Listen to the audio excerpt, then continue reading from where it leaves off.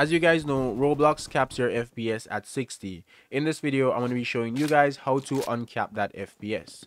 So to get started, you're going to go to search on your computer and you're going to type in Roblox. You're going to right click on the Roblox player, go to open file location. You're going to then right click again and go to open file location. Once you're inside this folder, you're going to go over to new and you're going to create a new folder. You're going to rename that folder and you're going to call it ClientSettings.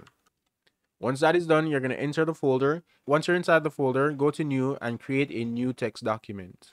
So once you've created the text document, you're going to look at the end to see if you see that .txt. If you don't see that extension, what you need to do is go to the three dots, go down to options, and then go to view, and go down to where you see hide extension for known file types. Make sure that is off.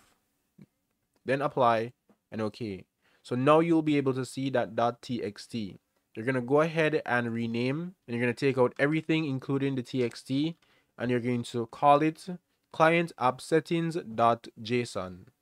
You're going to press enter or save it, and it's going to tell you that it's going to be unstable. You're going to click yes, and then you're going to right click on the file and edit it with Notepad.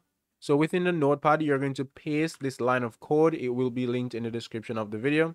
So this is the code that is going to unlock the FPS within Roblox. This is the maximum that it can go to, which is 1,000. So if your PC can go to more than 1,000, you can put it at even 2,000. Then you're going to go to file, save, you're going to close, and then we're going to open Roblox. Now that we're inside the game, if we go ahead and press F5, you can see that our FPS is now uncapped and I'm getting over 200 FPS.